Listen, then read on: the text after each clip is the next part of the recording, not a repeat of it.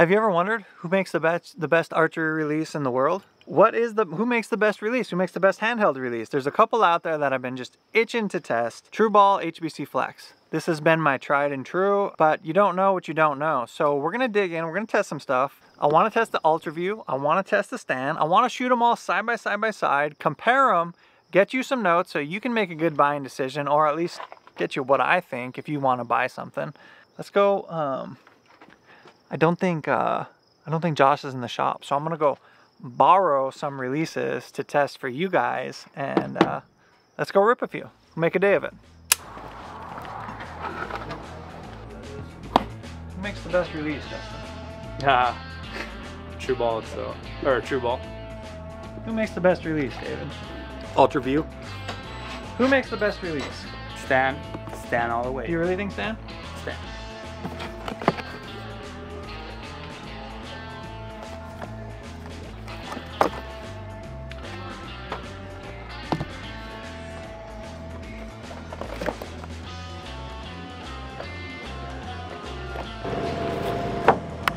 Hey Josh, I'm smuggling all these releases. Do you mind? What's your point? Do you mind? Not really. For a video? Not really, that's fine. You want to give your opinion? Yeah, sure. Give me a second. I'm working. You do real work? I do all kinds. Wait. Someone take a picture. Josh is doing manual labor. Oh, give me a fucking break. I do manual labor all the time. Liam, have you ever caught him doing manual labor before? I do it all the time.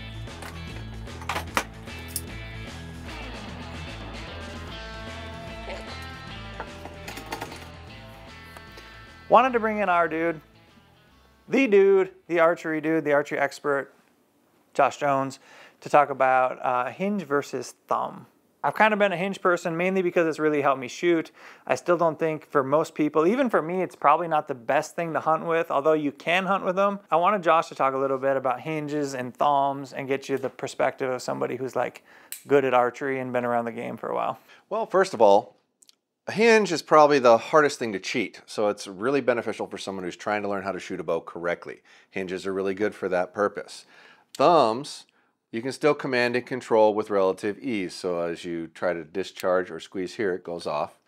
A hinge is all rotation, so you pull, rotate, click. Simple as that, right? This movement is what's firing the bow. How you initiate that movement may differ. I prefer thumb to hunt with, for the simple reason of you can still fire this just like that. You hook your thumb around it and you pull and squeeze and squeeze and squeeze and it goes off and you don't know what's going off. But if I get in a situation where I feel I have to make this go off, i.e. he's moving, I need to fire, when I pop, if you watch this movement in my hand, the rest of my fingers don't move when I do it. If you try to move just this finger, all your fingers move when you do it. So if you're gonna punch, this makes a lot more sense. I'm not a puncher by any means. I shoot this like a back tension, other than the every rare occasion that I need to fire it and make it go off. But for people who really struggle with target panic or instances of that, this you really, you can force it, but it's a lot harder to force it to go off. So Timmy is working on this. The difference is between the ones we have here. Couple pros really quick. So yeah, a lot of target archers will shoot the hinge for accuracy. Also, if you just want to shoot something for a training aid, training purpose, training good shot execution.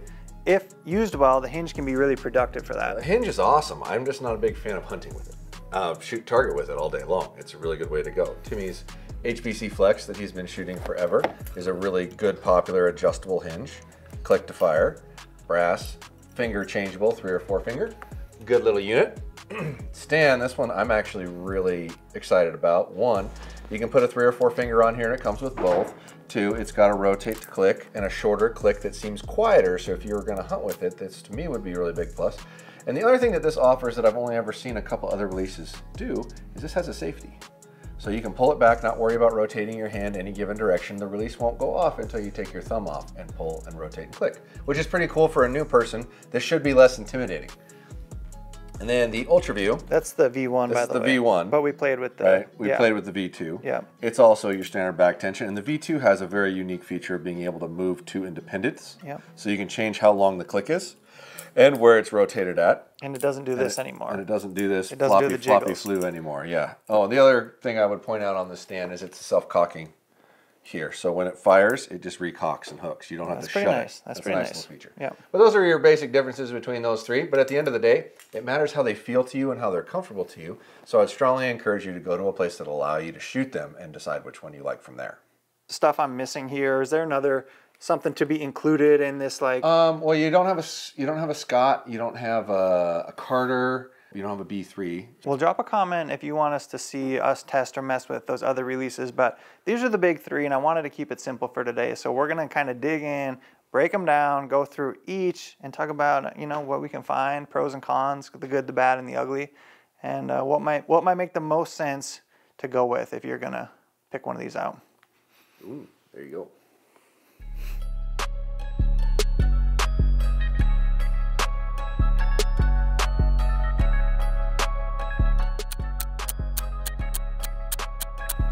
So here's the thing, guys. I went through this whole deal and shot all these releases. I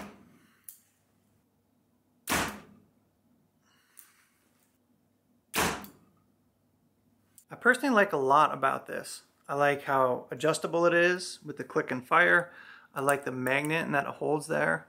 The fit in your hand is good. Seems to change my anchor just a little bit, if you can see that. Maybe 1/8 of an inch or something like that. So if you're using it and that's all you use, that's cool. That's not a big adjustment, but it is something if you're coming from someone with a shorter neck. All in all, solid product, crisp release, good fit in my hand. For reference, I wear a large size golf glove. This medium fits really well in my hand. I'm kind of shooting near the end of my fingers. I'm not shooting really deep into my knuckles. I couldn't shoot too deep into my knuckles, so if that was something you were trying to do, consider that. But that's right where I shoot it from, and the medium fits really well. Good option. We'll shoot them all, and then we'll get their rating side by side, stack them up. Scored them, went through it. You saw the table side by side by side. Had a day to think about it, and I was like, I gotta come back and reshoot this. I think next up, Stan Onnex large hinge with a little safety mechanism on the back if you want to use it. Totally different fit than the Ultraview.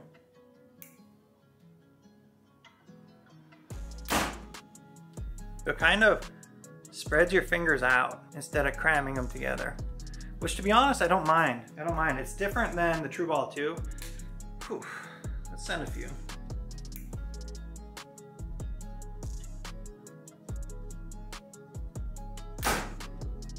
Oh, and if you want to buy any of this stuff, check this out. Josh just dropped me a discount code. If you want to buy some stuff, Josh's website is great. You can use my discount code. It's just TimC. Gets you 10% off. And it helps us make better videos. Yeah, do more cool stuff. And I think for the first, say like the first 100 people that use it, I'm gonna do something really cool. Maybe give something away. Something you've seen before. Something epic. I'm gonna do something cool. So for the first 100 of you that use the discount code, I'm gonna do something cool. And then also, if you're just subscribed to the channel, I'll do something cool for one of you too. So, bam, bam. There we go. Coming in hot. Yeah, trust me on this one. Trust me on this one. Be subscribed. And if you wanna buy some stuff, use the discount code TimC.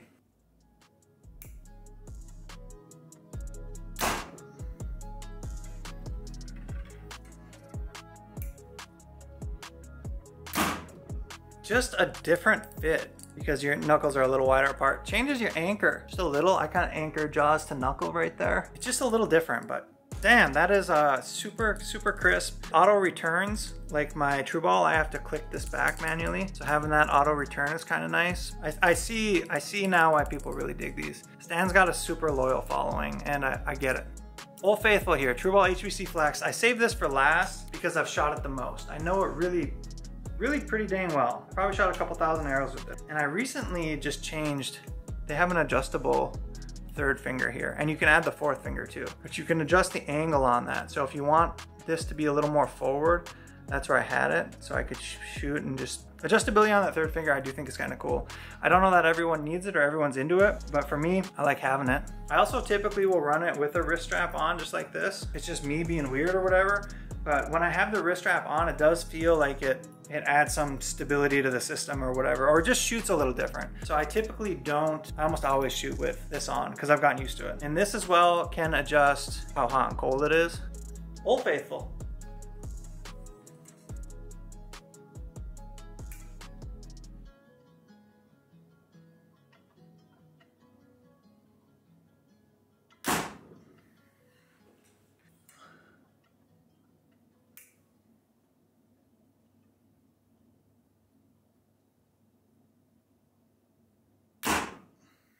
When I compare these, this one has the narrowest, see how it's kind of built on a taper there? It goes from fat in the index to skinnier here.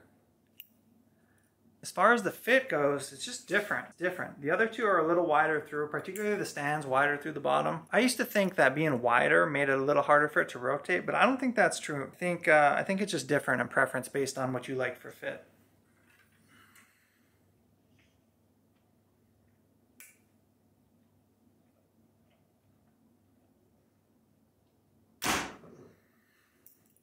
This is the V1, by the way. I keep using this because the other one's down at the shop, but Ultraview Hinge 2, Stan Hinge, Truball HBC Flex. These are all pretty amazing options if we're being truthfully honest here. And that's not surprising because these are the three that come up time after time again when I hear people talk about, you know, what they're using, what they're liking, and what they're shooting. Fortunately, I'm kind of spoiled here and we have the archery shop right down there, so we can just pull stuff out and test it for you and just kind of offer some perspective and some opinion. I think if in a perfect world you could shoot these all and test them for yourself. Here's kind of the main differences, the key highlights I saw side by side. Stan has the safety feature. That's pretty cool. Puts your hand in a more kind of natural position with a wider grip. Now, it could be good or bad depending on what you like. I see why people like Stans. The release is very crisp and has all the adjustability you would need. Truball HBC Flex. This has been my tried and true recently. Although what I would say is it's probably not the easiest to hunt with because the hook on it, in a pinch, the hook's kind of small and maybe not the easiest to get onto your loop when you needed it. Very clean mechanism, and it's a release I see a lot of target shooters shooting, the Truball HBC Flex or the Truball Goat. Very tried and true, popular and tested. But for a hunting option, because assuming that's what most of you will be doing with it, maybe not the best option, although I have hunted with it and may continue to. But that's just because I have a lot of reps with it. Ultraview Hinge 2, they cleaned up this, and what I like about it, actually let me tell you what I don't like about it first, and offer the only piece of feedback I really would offer is they could shorten the neck on it. The distance to get to the hook or the loop is a little longer on this than most releases. So for some of you that are tuned into your setup, it could change your draw length a little bit. A small amount, but it's still something. So my feedback would be, hey, if we could shorten that a little bit, that would be cool. Aside from that, possibly the most practical to hunt with because of how easy it is to get on the loop and having your basic adjustments right here. This is the hunting bracket as well that you could also put on your Ultraview Hinge 2 for hunting, and then you could put a little loop around it, have it on your wrist. Makes sense to hunt with. But the downside being, hey, now you start spending more and more money to get what you want. So those are my key thoughts. Let me know what you guys think, what your experience has been. 3 very solid options. What I would leave with is, although a hinge may not be the most practical for most people to hunt with, if you get enough arrows through it, you may be comfortable hunting with it, but it is really nice to learn to shoot a hinge just as a training aid, or maybe you decide you want to shoot with it for things like tack or 3D or when you want to be your most accurate. Cranking back up that road to 100K. Subscribe to the channel. I will catch you back here next time.